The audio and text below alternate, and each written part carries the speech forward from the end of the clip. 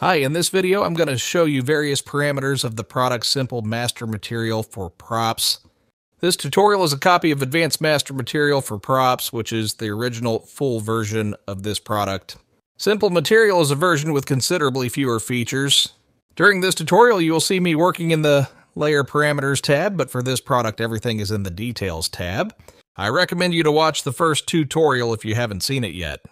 In specular parameters, you have the parameter named Specular Switch Default F0, Metallic F90. Although the default setting may be enough for you depending on your material and type of metal, this setting allows you to have a higher specular, which gives better results for metal textures. You can use the website Pixel and Poly, which offers an IOR list for different materials if you want precision when adjusting the IOR specular, or simply adjust according to what gives you the best result. As you can see, enabling this parameter completely changes the look of the material.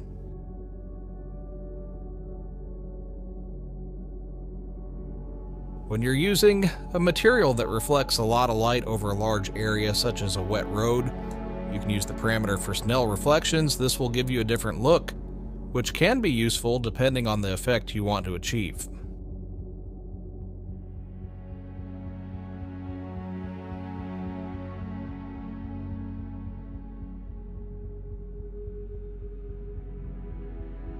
When you have a material that reflects a lot of light like this one, you don't necessarily want it to be noticeable from miles away, otherwise it can look weird.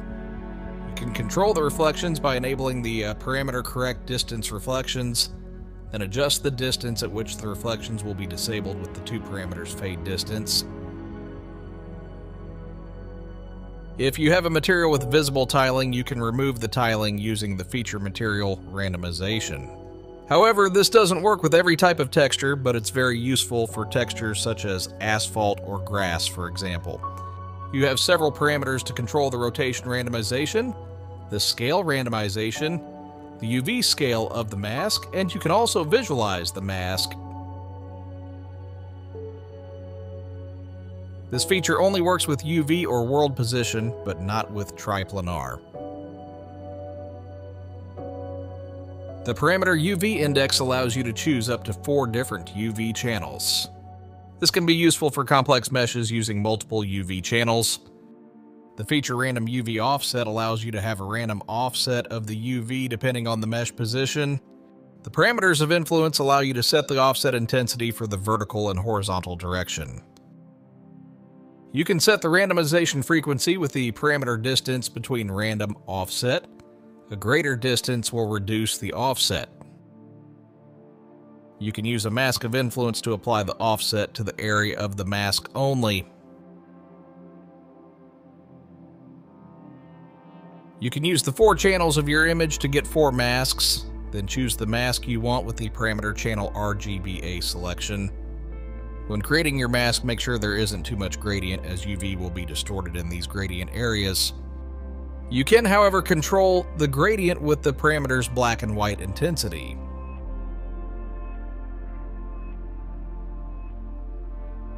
You can use this feature with the foliage tool, but you have to check the parameter enable per instance random. The feature UV panner allows you to scroll the texture vertically and horizontally at the desired speed and direction.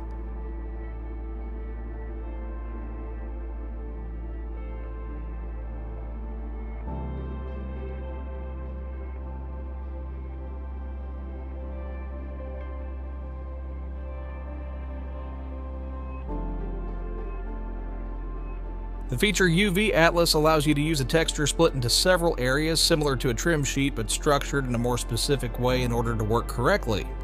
In this example, this texture is divided into 16 areas, so an Atlas count you need to set to 4 because there are 4 areas vertically and horizontally. You can choose the selected area with the parameters UV horizontal and vertical selection.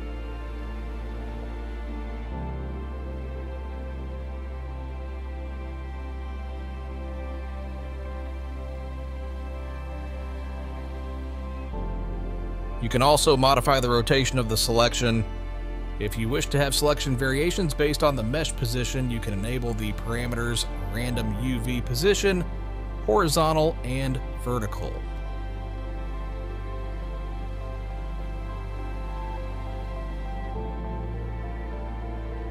And the parameter random position distance allows you to control the frequency of these variations.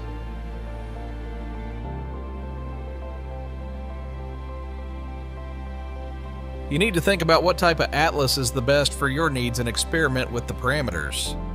You can adjust the UV scale to suit the UV of your mesh and the atlas texture. Since this texture has 2 horizontal and 4 vertical areas, you will not be able to use the parameter random UV position horizontal. The feature random value per position allows you to randomly modify the albedo, roughness, and metallic depending on the mesh position.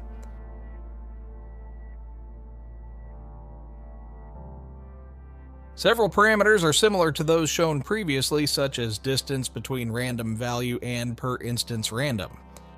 You can activate up to 8 random values.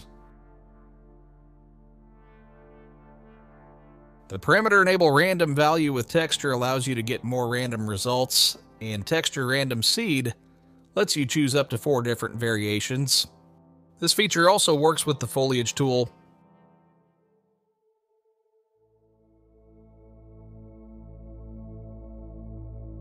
The feature custom primitive data parameters allows you to modify the albedo and the roughness of each mesh. To use custom data, you need to activate this parameter in your layer, then select the mesh and in the details panel of the mesh. Look for the custom primitive data, then click on the plus and adjust the values. Unlike the material instance, you can drag the mouse to modify the values without having any loading.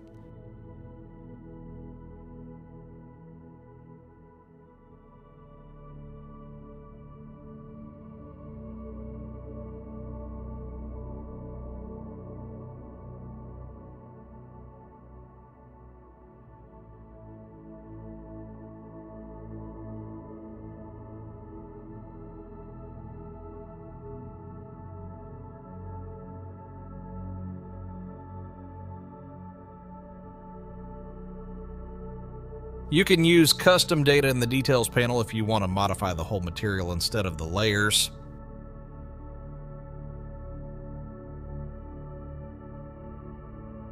When using layers, you have probably noticed that there are 5 layers. The layers are all identical, and it doesn't really matter which one you choose to use unless you're using custom data. Each layer has its own custom data parameters, allowing you to modify the albedo and roughness of any desired layer.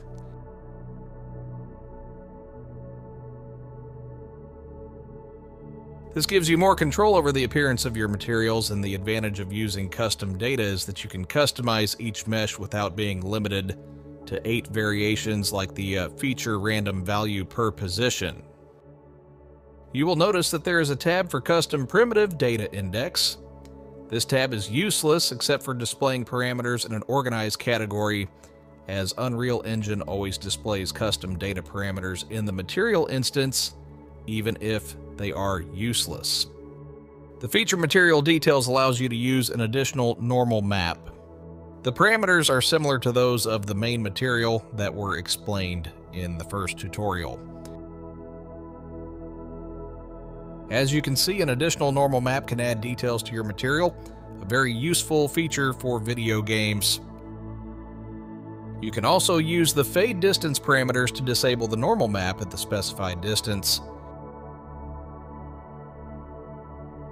You can also replace the whole material by unchecking the parameter material details normal only.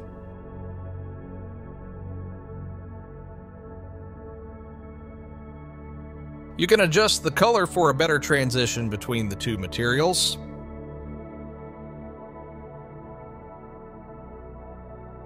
You can add a height map with nanite tessellation for even more details.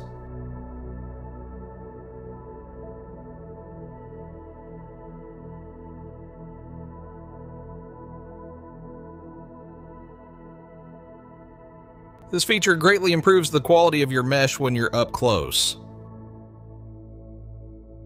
The feature gameplay camera fade improves the visibility in game. To enable it, you need to set the blend mode to masked. You can also adjust the fade distance parameters to suit your needs. This is the last tutorial for this product. If you enjoyed it, leave a like and subscribe.